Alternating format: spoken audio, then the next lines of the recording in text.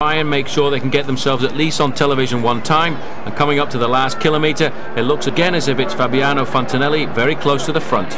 Well, they've done 10 laps here of the Cipollini Park, 5.5 kilometres a time around. There's been plenty of attacks and plenty of riders tried to slip away, but each time, just like on the Champs-Élysées in the Tour de France, they've all been brought back. And so now, looking for what would be his 21st stage win of a Giro d'Italia and his 5th and a personal record in one Tour.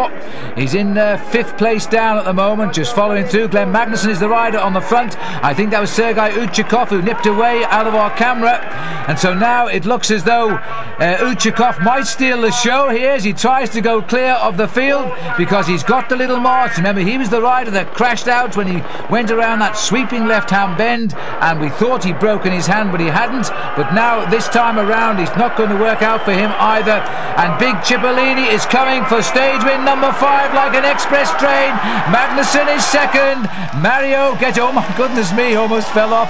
And Magnussen first to congratulate him, I think, or complain, whichever the case may be. This was the sprint, quite a regular sprint. The fastest man got it by a good length. Well, I'll tell you what, Paul, 5 wins isn't too bad, is it?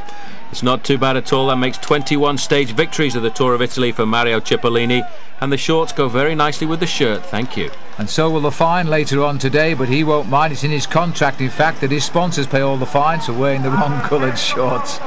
So Mario Cipollini, now 21 wins, congratulates his teammate who won the race, Ivan Gotti. Here's the stage result first, though. Cipollini winning ahead of Magnussen. Mazzati getting her first appearance in the top 6 finishes.